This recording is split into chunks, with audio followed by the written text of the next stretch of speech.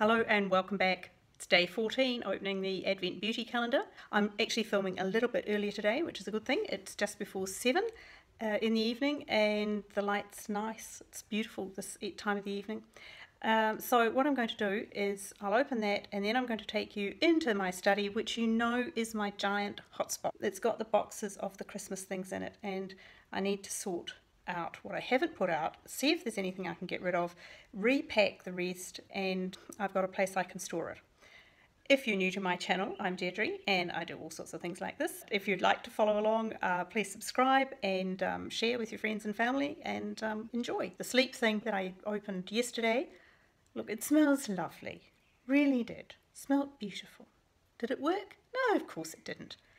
Honestly, I saw every hour last night. I, drink water at 1 o'clock, sat outside for a while at 2, got up again at 3 to have another drink of water, tried sleeping on the day bed at 4, fell asleep at 5, woke up at 6, so we're counting, and I'm sure I've had sleep in between these moments, but I literally saw virtually every hour on the hour last night. Fine, I'll just do siesta time, and like last evening I went out for ice cream with a friend quite late, well, not late, but I went out at about 8:39 and it was lovely. It was beautiful. Melbourne on hot summer nights is glorious. We're like some European town, only in not a central town, but we're sort of scattered into hotspots. We're scattered into little places that are just cool. Like last night I was in Bridge Street in Richmond, because there's a really good ice cream place there. And then, but if you go into the city, there are all the laneways that are full of great little cafes and some that stay open right, till, very late or very early. And, it's just got this really European sort of feel, except it's not. It's Melbourne, but it's a really great blend like that. And it was beautiful. It was about 30 degrees at, 9 o'clock, 9:30, so that's pretty good. It was actually about 33, I think. Still really warm, but it feels beautiful at night. I love those hot, warm nights. Yeah, so that's what I just have to do. I'll do over the summer while I'm not, not having to be sort of physically turning up to a specific place to work. My work will be at home.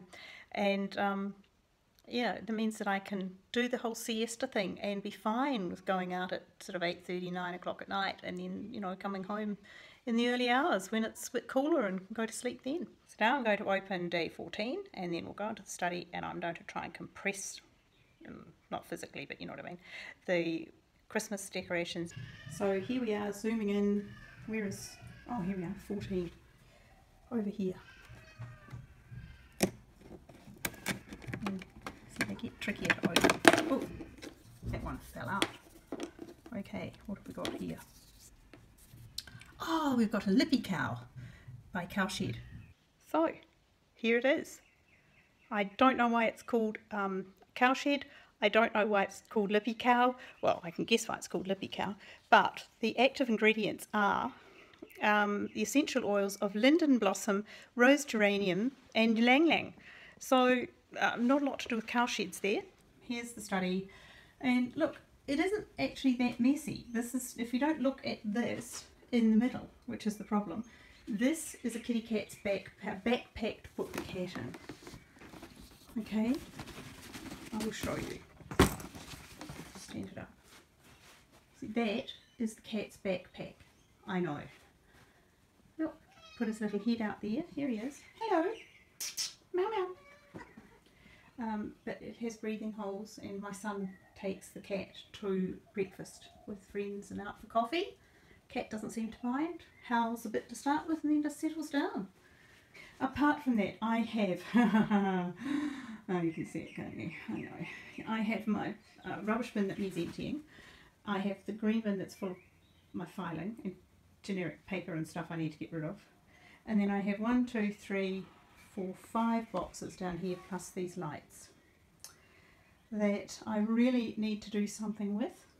Do you remember when I sorted it out? And I kept this space up there and I've got 2 large and 2 small containers up there, and I in fact could switch out the 2 small ones for another 2 larger ones. And then I think everything that's here, perhaps except for the nutcrackers, could go up there. Okay, I'm just going to hand hold this. Look, little cats wandering around. And look at the things I've got in there. Okay, more dangly things. I've got some on the tree. I could probably put a few more on, but I'm not going to this time. These I will keep. They're nice little silver bell things, but I haven't used them this year. The Tooth Fairy box for putting teeth in for the Tooth Fairy to collect, and it will obviously have to go to the first grandchild. Well, I think it would have to be used by all and any grandchildren, but that's what I'm hanging on to that for. I mean, it's beautiful, isn't it? It's just a little wooden box, and all my children, all 2 of them, all of their little teeth were presented to the Tooth Fairy in this. These are the toppers for the Christmas cake. I usually have one covered in stars and one with the reindeer on it.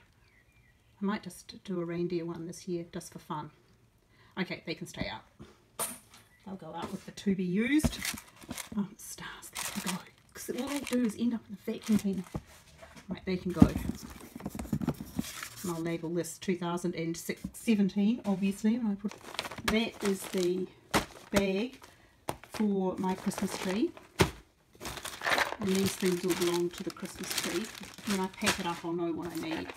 This is its container. It's a Balsam Hill Christmas tree. It's a beautiful tree. And what I'm not hanging up this year, because the boys won't be needing any Christmas stockings. So Matthew's already away for the year. And Thomas will be here on Christmas Day. I need to get them made for the girls. That's actually what I need. Okay, that's something I've got to put on the list. And look, my Christmas books. And these can just go on a bookshelf. Good Babies No. Look, it's all the Australian animals. We've got koalas. There he is. The beautiful little wombat sleeping away. Then when the animals do the nativity play. Here's the echidna. Some kangaroos. This is how it ends. It says that on Christmas Day, when everyone was opening presents and eating pudding, they all agreed it had been the best nativity ever. You were divine, Wombat, said Emu.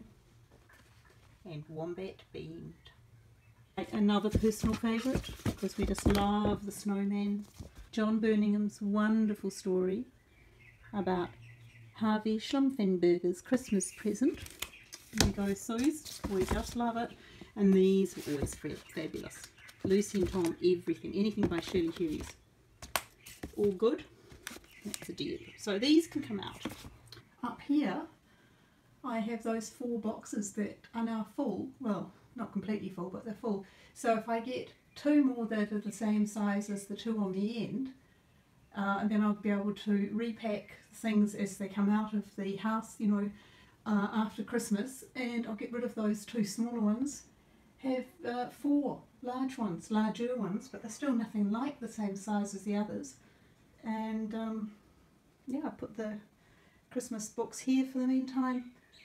And I'll show you what I'm embarrassed about. You know, that I feel like a mother that forgot a couple of her kids, because these 4 in the front, these 4 nutcrackers, had been abandoned at the bottom of the box.